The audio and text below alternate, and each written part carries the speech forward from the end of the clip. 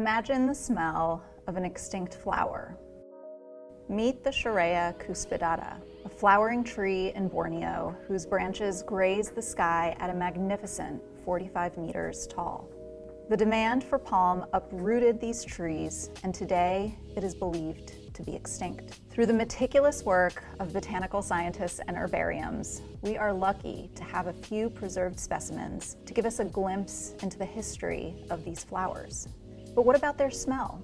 If we were to transport ourselves back in time to walk through that forest, what fragrant air would we experience? There is something our eyes alone can't see inside each of these precious extinct relics, and that is a language, not one that is spoken, but one we only recently began to understand.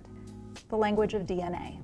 Scientists at Ginkgo Bioworks were lucky to get just the tiniest snip of each of these precious specimens and bring it to their labs to see if they could read this language through DNA sequencing so that this flower could tell us its story. How big it was, what it was related to, and maybe in this case, even what fragrance molecules it produced.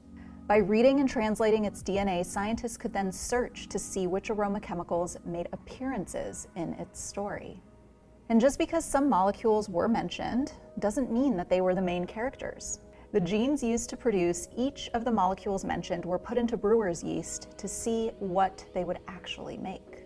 And sure enough, the main fragrance characters started to emerge. And while this wouldn't tell us exactly the fragrance, this was the first glimpse into what the flowers might have smelled like. This work was done on several flowers presumed extinct from different parts of the world. The team at Ginkgo partnered with artists and museums to tell their stories of extinction, de-extinction, and the complex relationship between humans and the environment. I was captivated by this. I ended up joining the incredible team at Ginkgo in 2019 to see how different biotechnologies can be used to do things that we couldn't even imagine before. But for the world I come from, which is the beauty industry. In beauty, fragrance is known for its artistry and storytelling. I wondered if the stories encoded in these specimens could be the muse for a perfumer. I began Future Society with a vision of how to create another way for the story of this tall, flowering tree to live on in our everyday, beyond the history books, herbariums, and museums.